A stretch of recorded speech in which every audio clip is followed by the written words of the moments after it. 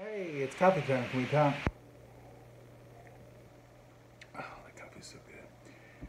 You know, I have discovered recently that Amazon is like that person you went to school with that gets you in trouble all the time.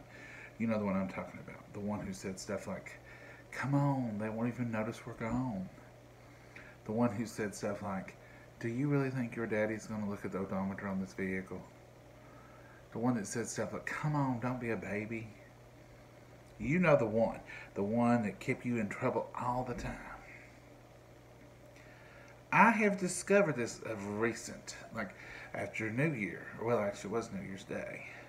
My mom had said something about a tree that looked like it already had snow on it, I think they got flocked. And so I thought, well, I'll look at them.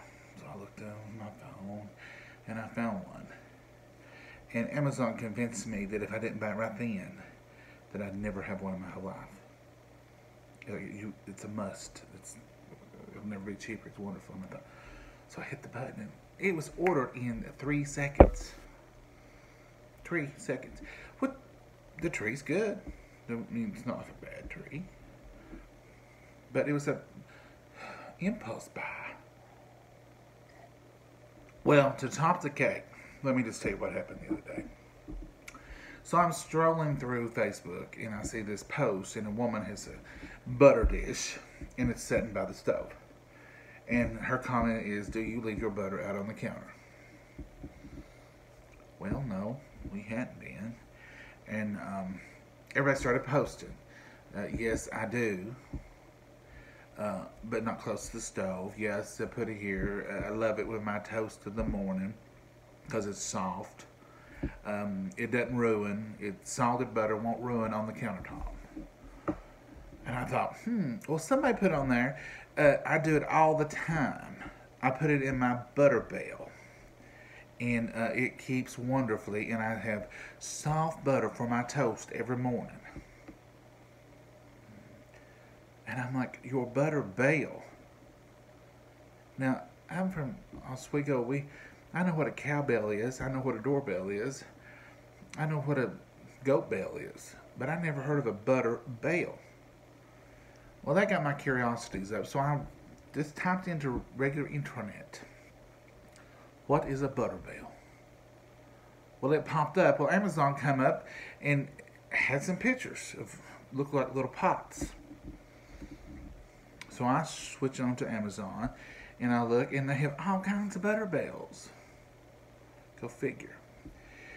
So I start reading about it, and it's a crock that you put your butter in, and you put a little water in the bottom, and you turn that upside down on it, and it holds your butter.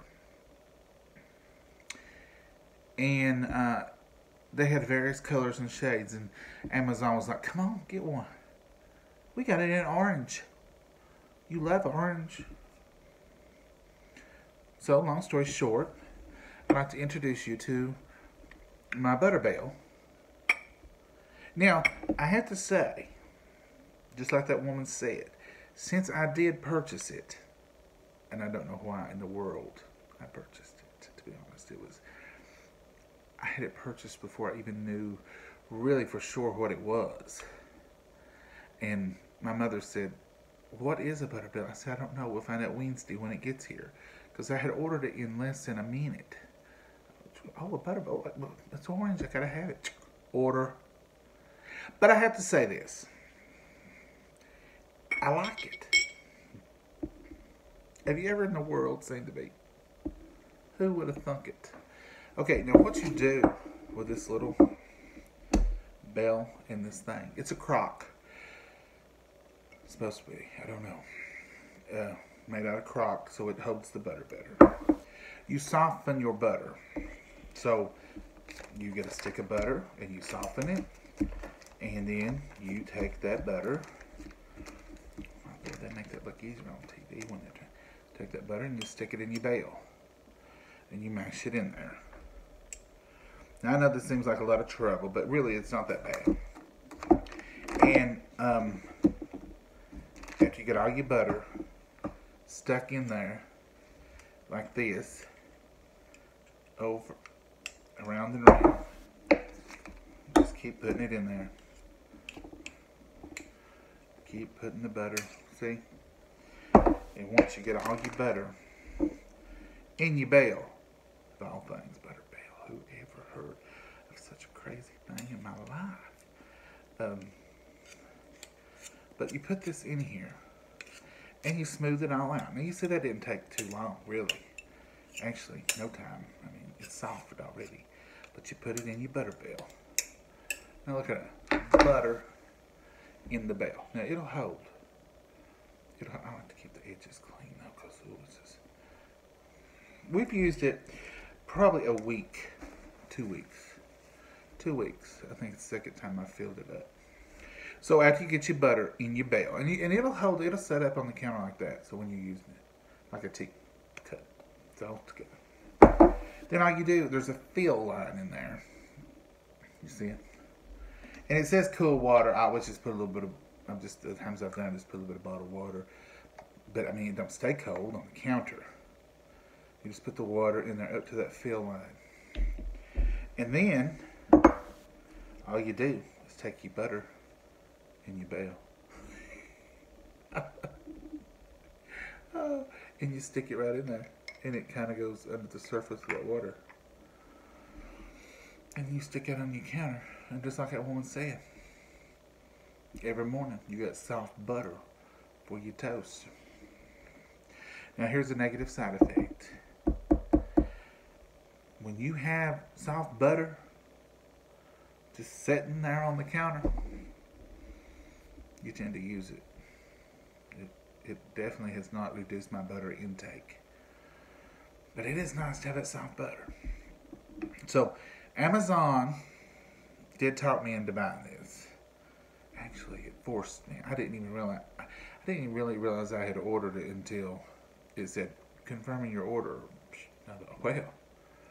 And then not only that, there was something else in the cart. Don't put stuff in that cart, because there's something else in the cart, and I got another thing that I had looked at and put in the cart. Going to decide later.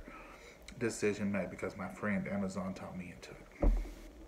So there's a butter bale demonstration. I'd never heard of it.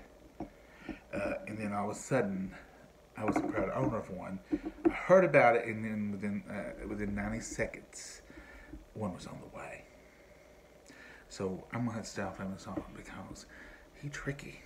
Very tricky. But this is one time, I'm glad that he taught me into it. Because it's soft butter, it's good, and it don't spoil. I don't guess. I mean, there's nothing green or fuzzies growing on it. So I guess the butter bale keeps the green fuzzies away. See, it's free. If you know anything about these, I'm probably the last person in the world to hear of them, because I don't hear about a lot of stuff. If it was something to do with coffee, I probably would have heard about it